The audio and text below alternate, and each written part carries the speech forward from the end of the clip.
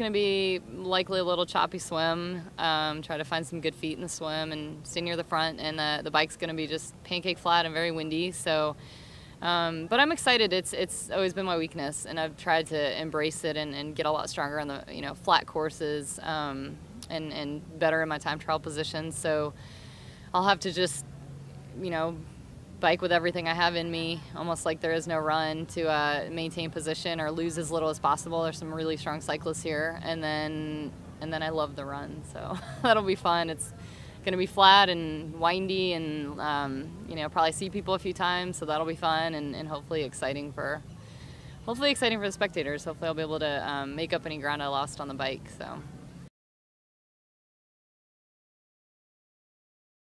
I like to know. I like to be aware. I think it's, I feel like maybe it's just where I'm at with my career, but I feel like I can look at it and it doesn't freak me out. It's more like, this is who you're racing. I like to know who's going to be out there in the swim, who I could swim with, who's going to, maybe come by me on the bike, and who the good runners are in the field. So I do like to have an idea. I don't get too obsessed over it, because I know you have to take it with a grain of salt, given, a lot of people might not show up and some others might show up. So.